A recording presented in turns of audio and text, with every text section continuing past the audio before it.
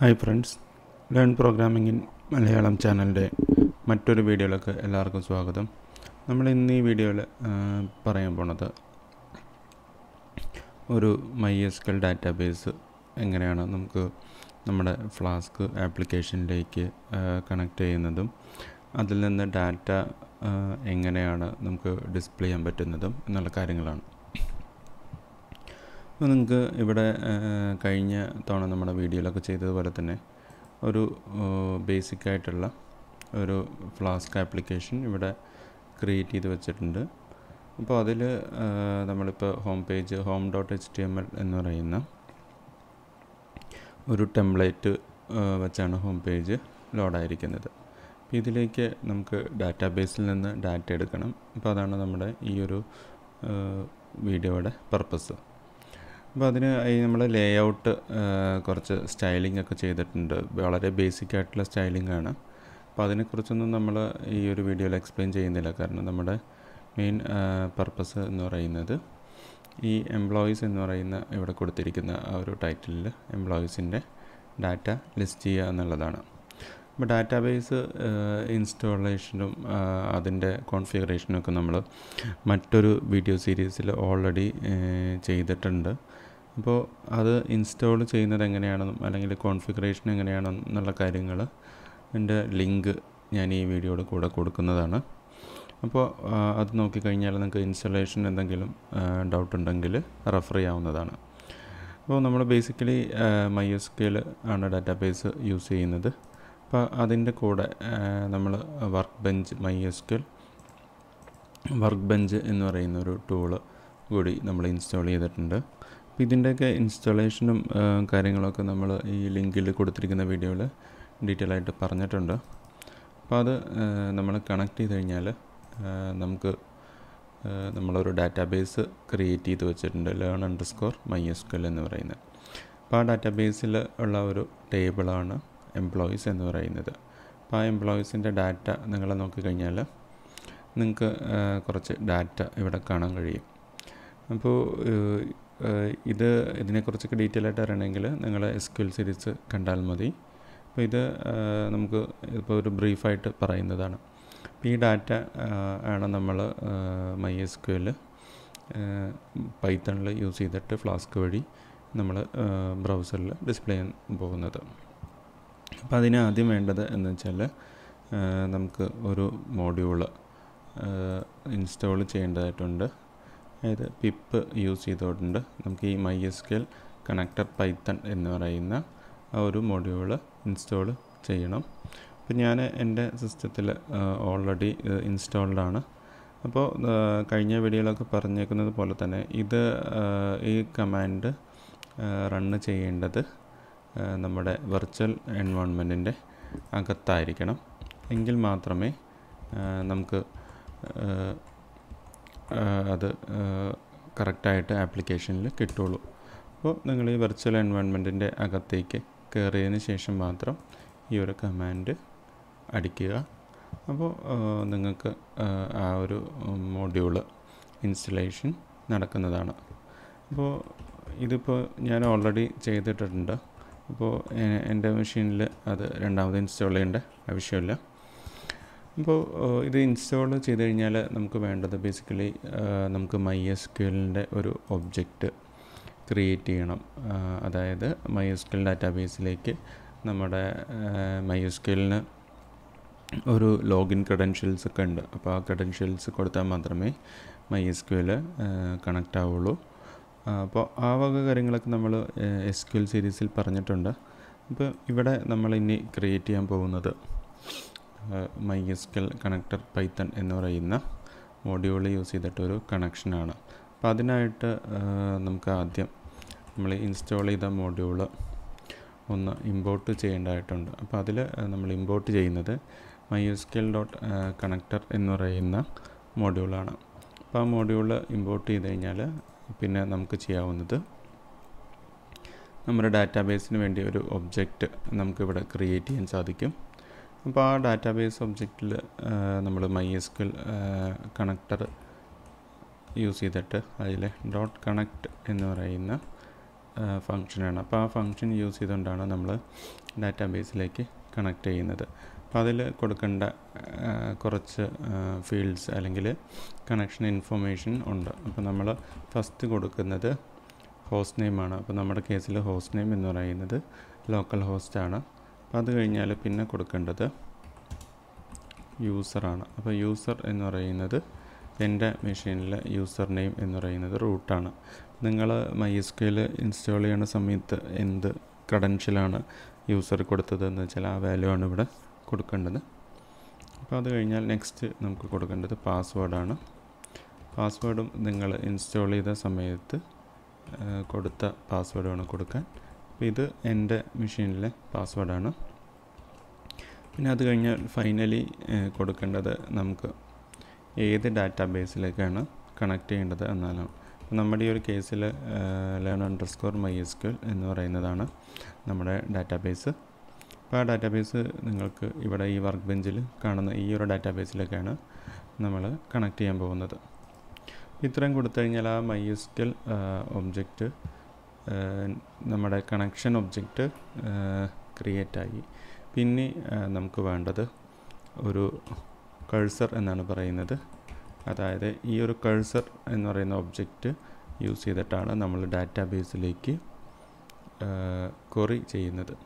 അപ്പോൾ അതിന് വേണ്ടത് ഈ MySQL ഒബ്ജക്റ്റ് യൂസ് ചെയ്തുകൊണ്ട് നമ്മളൊരു കഴ്സർ എന്ന് പറയുന്ന ഫങ്ഷൻ കോൾ ചെയ്യാണ് ചെയ്യുന്നത്. അപ്പോൾ അതിൽ ഒരു ഓപ്ഷനാണ് ഡിക്ഷണറി എന്ന് പറയുന്ന ഓപ്ഷനുണ്ട്. അപ്പോൾ ആ ഓപ്ഷൻ നമ്മൾ ട്രൂ ആക്കി കൊടുക്കുന്നു. കാരണം നമുക്ക് ഡാറ്റാബേസ് ക്വറി ചെയ്യുന്ന സമയത്ത് ബൈ ഡിഫോൾട്ട് ഡാറ്റ വരുന്നത് ഒരു ട്യൂപ്പിൾസ് ആയിട്ടായിരിക്കും. അതായത് അതിനൊരു കീ നെയിംസ് ഒന്നും ഉണ്ടാവില്ല. അപ്പോൾ നമുക്ക് കീ നെയിംസ് അഥവാ നമ്മുടെ ഡാറ്റാബേസിൽ ഉള്ള ഈ ഒരു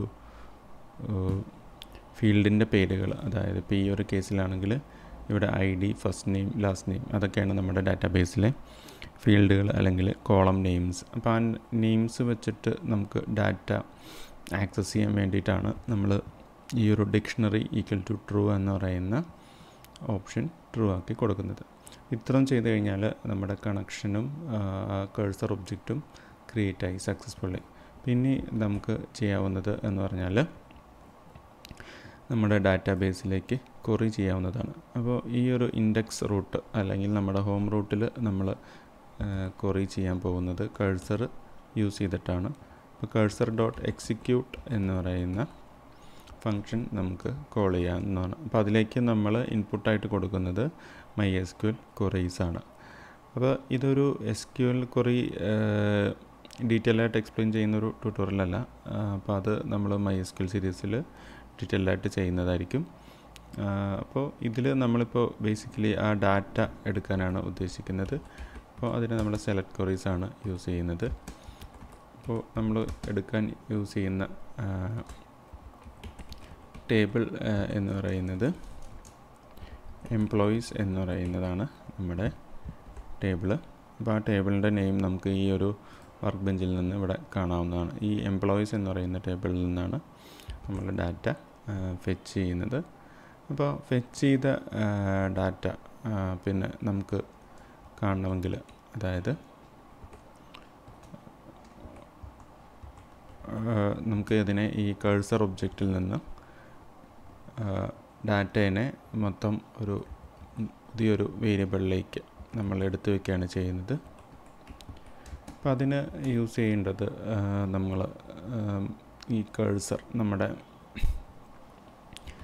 myCursor എന്ന് പറയുന്ന ഒബ്ജക്റ്റിൽ നിന്ന് നമ്മൾ fetch all എന്ന് പറയുന്ന ഒരു ഫങ്ഷനാണ് കോൾ ചെയ്യുന്നത്.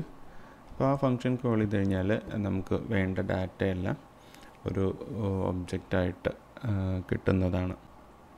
ഈ ഒരു വേരിയബിൾ കിട്ടിക്കഴിഞ്ഞാൽ നമുക്ക് വേണ്ടത് പിന്നെ ആ ഒരു വേരിയബിളിനെ നമ്മുടെ HTML ടെംപ്ലേറ്റിലേക്ക് പാസ് ചെയ്യണം എന്നുള്ളതാണ്. അപ്പോൾ നമ്മൾ കഴിഞ്ഞ വീഡിയോയിലൊക്കെ ചെയ്തതുപോലെ തന്നെയാണ് എംപ്ലോയീസ് എന്ന് പറയുന്ന ഒരു വേരിയബിളിനെ നമ്മുടെ ജിഞ്ച ടെംപ്ലേറ്റിലേക്ക് പാസ് ചെയ്യാണ് നമ്മൾ ചെയ്യേണ്ടത്. അപ്പോൾ അതിനുശേഷം നമുക്ക് അത് പ്രിൻ്റ് ചെയ്ത് നോക്കാവുന്നതാണ്. അപ്പോൾ അവിടെ നിങ്ങൾ പ്ലെയിനായിട്ട് നമുക്ക് ഡാറ്റ കാണണമെങ്കിൽ നമുക്ക് ഈ ഒരു സിൻടാക്സിൽ ഒബ്ജക്റ്റിനെ ഡയറക്റ്റ്ലി പ്രിൻ്റ് ചെയ്ത് നോക്കാവുന്നതാണ്. അപ്പോൾ ഇനി ഇത് നമുക്ക് ബ്രൗസറിൽ ഒന്ന് ആക്സസ് ചെയ്ത് നോക്കാം. അപ്പോൾ ഇത് നിങ്ങൾ എടുത്തു കഴിഞ്ഞാൽ നിങ്ങൾക്ക് കാണാൻ കഴിയും നമ്മുടെ ഡാറ്റാബേസിലെ ഡാറ്റ നമ്മുടെ ഒരു ലിസ്റ്റ് ഓഫ് ഡിക്ഷണറീസ് ആയിട്ടാണ് വന്നിരിക്കുന്നത്. ഇപ്പോൾ ഞാൻ ഈ നേരത്തെ ഇവിടെ പറഞ്ഞ ഈ ഒരു ഓപ്ഷൻ, അതായത് ഈ ഡിക്ഷണറി ഈക്വൽ ടു ട്രൂ എന്ന് പറയുന്ന ഓപ്ഷൻ നമുക്കൊന്ന് മാറ്റി നോക്കാം, ഡാറ്റ എങ്ങനെയാണ് വരുന്നതെന്ന് കാണാനായിട്ട്. അപ്പോൾ അത് മാറ്റിക്കഴിഞ്ഞാൽ ഡാറ്റ വരുന്നത് ഒരു പ്ലെയിൻ ട്യൂപ്പിളിലാണ്. അപ്പോൾ നമുക്കതൊരു നെയിം വെച്ചിട്ട് ആക്സസ് ചെയ്യാൻ സാധിക്കില്ല. അപ്പോൾ അതിന് വേണ്ടിയിട്ടാണ് നമ്മൾ ഡിക്ഷണറി ഓപ്ഷൻ ട്രൂ ആക്കിയിട്ടത്. ഇങ്ങനെ കൊടുത്തു കഴിഞ്ഞാൽ നമുക്ക് ഇൻഡെക്സ് വാല്യൂസ് അല്ലെങ്കിൽ 0 1s എന്ന് പറയുന്ന ഇൻഡെക്സ് പൊസിഷൻ വെച്ചിട്ട് മാത്രമേ ഈ ഡാറ്റേനെ നമുക്ക് ആക്സസ് ചെയ്യാൻ സാധിക്കുള്ളൂ. അപ്പോൾ അത് ഡിക്ഷണറി ഓപ്ഷൻ കൊടുക്കുന്നതാണ് എപ്പോഴും നല്ലത്. പേര് നമുക്ക് എപ്പോഴും കൺഫ്യൂഷൻ ഇല്ലാതെ കറക്റ്റായിട്ട് കിട്ടാനായിട്ട് എപ്പോഴും അതാണ് നല്ലത്. ഇത് കൊടുത്തു കഴിഞ്ഞാൽ നമുക്കിനി ചെയ്യേണ്ടത് എന്ന് പറഞ്ഞാൽ നമ്മുടെ ടെംപ്ലേറ്റിലൊരു ലൂപ്സ് ഫോർ ലൂപ്പ് നമ്മൾ കഴിഞ്ഞ വീഡിയോയിലൊക്കെ പറഞ്ഞിരിക്കുന്ന പോലെ ഒരു ഫോർ ലൂപ്പ് കൊടുത്തു കഴിഞ്ഞാൽ നമുക്ക് ആ ഡാറ്റേനെ പ്രിൻ്റ് ആവുന്നതാണ്. അപ്പോൾ ആദ്യം നമുക്ക് ചെക്ക് ചെയ്യേണ്ടത് എംപ്ലോയി എന്ന് പറയുന്ന ഒരു വേരിയബിൾ അവിടെ നമുക്ക് വ്യൂവിലേക്ക് പാസ്സായിട്ടുണ്ടോ എന്നുള്ള ഒരു ചെക്കിംഗ് ആണ്. അപ്പോൾ ആ ചെക്കിങ് അതിൻ്റെ അകത്ത് വേണം നമുക്ക് നമ്മുടെ ഫോർ ലൂപ്പ്, അതായത് ഡാറ്റ ഡിസ്പ്ലേ ചെയ്യാനുള്ള ഫോർ ലൂപ്പ് കൊടുക്കേണ്ടത്. അപ്പോൾ ഈ ഒരു കണ്ടീഷൻ ഇല്ലെങ്കിൽ നമ്മൾ ഡയറക്റ്റ്ലി പ്രിൻ്റ് ചെയ്യാൻ നോക്കിക്കഴിഞ്ഞാൽ ആ വ്യൂവിലേക്ക് ഡാറ്റ എങ്ങാനും വന്നിട്ടില്ലെങ്കിൽ നമുക്ക് എറർ അടിക്കുന്നതാണ്. ഇപ്പോൾ ഇത്രയും കൊടുത്തു കഴിഞ്ഞാൽ നമുക്ക് ഡാറ്റ നമ്മൊരു ടേബിൾ ഫോമിൽ ഡിസ്പ്ലേ ചെയ്യാനായിട്ട് ടേബിൾ കൊടുക്കാവുന്നതാണ്. ഇപ്പോൾ HTMLൻ്റെ ബേസിക്സ് ഒക്കെ നമ്മൾ കഴിഞ്ഞ ഫസ്റ്റ് കുറച്ച് വീഡിയോസിലൊക്കെ പറഞ്ഞിരുന്നു. അപ്പോൾ എന്തെങ്കിലും ഡൗട്ട്സ് ഉള്ളവർ അത് കാണുക. അപ്പോൾ നമുക്ക് ഫസ്റ്റ് കൊടുക്കേണ്ടത് എന്ന് പറഞ്ഞാൽ ഇതിലെ ടൈറ്റിൽസാണ്. നമ്മുടെ ഫസ്റ്റ് ടൈറ്റിൽ എന്ന് പറയുന്നത് ഫസ്റ്റ് നെയിം ആണ്. അപ്പോൾ അത് കഴിഞ്ഞാൽ നെക്സ്റ്റ് വൺ എന്ന് പറയുന്നത് ലാസ്റ്റ് നെയിമാണ്. അപ്പോൾ അത് കഴിഞ്ഞ് നമുക്ക് കൊടുക്കാവുന്ന നെക്സ്റ്റ് ടൈറ്റിൽ ഏജ് ആണ്. അപ്പോൾ അതുപോലെ തന്നെ അടുത്തൊരു ടൈറ്റിൽ എന്ന് പറയുന്നത് സാലറി. ഇനി നമ്മുടെ ഡെസിഗ്നേഷൻ കൂടി കൊടുത്തു കഴിഞ്ഞാൽ നമ്മുടെ ഈ ഒരു ടേബിളിൻ്റെ ടൈറ്റിൽ കംപ്ലീറ്റ് ആവുന്നതാണ്. ഈ ഒരു ടേബിളിൻ്റെ ടൈറ്റിലിന് ശേഷം വേണം നമ്മൾ നമ്മുടെ ഒരു ഫോർ ലൂപ്പ് കൊടുക്കാനായിട്ട്. കാരണം നമുക്ക് റിപ്പീറ്റഡ്ലി വരേണ്ടത് ആ ഒരു ഡാറ്റ മാത്രമാണ്. അപ്പോൾ നമുക്കിനി നമ്മുടെ എംപ്ലോയീസ് എന്ന് പറയുന്ന ലിസ്റ്റ് നമുക്കിവിടെ ജിഞ്ച ടെംപ്ലേറ്റ് യൂസ് ചെയ്തുകൊണ്ട് ലൂപ്പ് ചെയ്യാവുന്നതാണ്. ഇത് ലൂപ്പ് ചെയ്ത് കഴിഞ്ഞാൽ നമുക്ക് പിന്നെ കൊടുക്കേണ്ടത് ഇത് യൂസ് ചെയ്തുകൊണ്ടുള്ള ഡാറ്റ പ്രിൻറ്റിംഗ് ആണ്.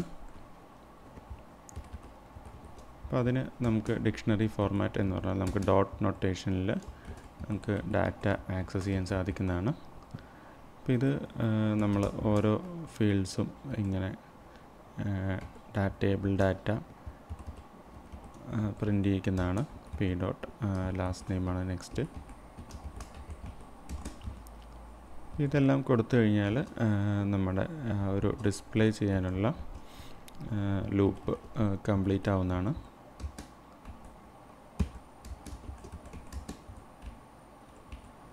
അപ്പോൾ ഈ നെയിംസിൽ സ്പേസ് ഒന്നും വരാൻ പാടില്ല. ഡാറ്റാബേസിൽ സ്പേസ് ബൈ ഡിഫോൾട്ട് അലൗഡ് അല്ല. അപ്പോൾ ആ ഒരു നെയിം തന്നെ നമുക്കിവിടെ കൊടുത്താൽ കറക്റ്റായിട്ട് ഡാറ്റ പ്രിൻ്റ് ആവുന്നതാണ്.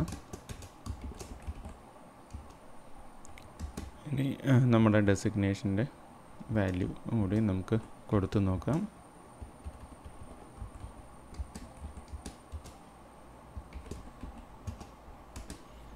ഇത് ഞാൻ സേവ് ചെയ്ത് കഴിഞ്ഞാൽ ഇപ്പോൾ ഇത് റൺ ചെയ്യുന്നത് എപ്പോഴും ഒരു ഡെവലപ്മെൻറ്റ് മോഡ് അല്ലെങ്കിൽ ഡീബഗ് മോഡിലായിരിക്കണം. എന്നാൽ മാത്രമേ ഡാറ്റ കറക്റ്റായിട്ട് നമുക്ക് ഓട്ടോമാറ്റിക്കലി റീലോഡ് ആവുള്ളൂ. അപ്പോൾ ഇത് ഞാനിപ്പോൾ റീലോഡ് ചെയ്യാണ്. ഇപ്പോൾ നിങ്ങൾക്ക് കാണാം ഡാറ്റ ഇപ്പോൾ ലോഡായിട്ടുണ്ട്. പക്ഷേ നമ്മുടെ ടി ആറിൻ്റെ ക്ലോസിങ് നമ്മളെവിടെ വിട്ടുപോയിട്ടുണ്ട്. അപ്പോൾ അതുകൊണ്ടാണ് കറക്റ്റായിട്ട് ഒരു സെക്ഷൻ വരാതിരുന്നത്. നമുക്ക് ഡാറ്റ ലൂപ്പ് ചെയ്യേണ്ട അവിടെയും ഒരു ടി ആർ, അതായത് ടേബിൾ റോ ആവശ്യമാണ്. അപ്പോൾ അത് കൂടി കൊടുത്തു കഴിഞ്ഞാൽ നമ്മുടെ ഓരോ ഡാറ്റയും ഓരോ റോയിലായിട്ട് നമുക്ക് കിട്ടുന്നതാണ്. അപ്പോൾ ഇത് നമുക്കൊന്ന് ട്രൈ ചെയ്ത് നോക്കാം. ഇത് ഒന്നുകൂടെ നമുക്ക് റീലോഡ് ചെയ്ത് കഴിഞ്ഞാൽ നമ്മുടെ ഡാറ്റ കറക്റ്റായിട്ട് കിട്ടുന്നതാണ്. ഈ ഒരു ടേബിളിൻ്റെ സ്റ്റൈലിംഗ് ഒക്കെ നമ്മൾ നമ്മുടെ style.cssൽ മിനിമലായിട്ടുള്ള കുറച്ച് സ്റ്റൈലിംഗ് കൊടുത്തിട്ടുണ്ട്. ഈ ഒരു ഫയലൊക്കെ ഞാൻ ജിറ്റ്ഹബിൽ ഷെയർ ചെയ്തിരിക്കുന്നതാണ്. അപ്പോൾ അത് നോക്കിക്കഴിഞ്ഞാൽ നിങ്ങൾക്ക് അത് റെഫർ ചെയ്യാവുന്നതാണ് എന്തെങ്കിലും ഡൗട്ട് ഉണ്ടെങ്കിൽ. അപ്പോൾ ഇങ്ങനെയാണ് ഒരു ബേസിക് ആയിട്ടുള്ള ഏറ്റവും മിനിമൽ ഒരു MySQL ഡാറ്റാബേസ് നമ്മൾ കണക്ട് ചെയ്തിട്ട് നമ്മൾ ഡാറ്റ ഡിസ്പ്ലേ ചെയ്യുന്നത്. അപ്പോൾ ഇതിൻ്റെ ബാക്കി ഓപ്പറേഷൻസ്, ഈ ഒരു ടേബിളിലേക്ക് ഡാറ്റ ആഡ് ചെയ്യുന്നത്, എഡിറ്റ് ചെയ്യുന്നത്, അപ്ഡേറ്റ് ചെയ്യുന്നത്, അങ്ങനെ പല ഓപ്പറേഷൻസ് നമുക്കിനി ചെയ്യാനുണ്ട്. അപ്പോൾ അതെല്ലാം നമ്മളിനി വരുന്ന നെക്സ്റ്റ് വീഡിയോയിൽ പഠിക്കുന്നതാണ്. അപ്പോൾ എല്ലാവരും ഇത് ചെയ്ത് തന്നെ നോക്കി തന്നെ പഠിക്കുക. എന്നാലാണ് നമുക്ക് കാര്യങ്ങൾ ക്ലിയർ ആവുള്ളൂ. അപ്പോൾ വീഡിയോ നിങ്ങൾക്ക് ഇഷ്ടപ്പെട്ടെങ്കിൽ നിങ്ങളുടെ ഫ്രണ്ട്സൊക്കെ ആയിട്ട് ഇത് ഷെയർ ചെയ്യാം. അപ്പോൾ ബാക്കി വരുന്ന വീഡിയോസിൽ നമുക്ക് ബാക്കി കാര്യങ്ങളും കൂടി ഓരോന്ന് പഠിക്കാവുന്നതാണ്.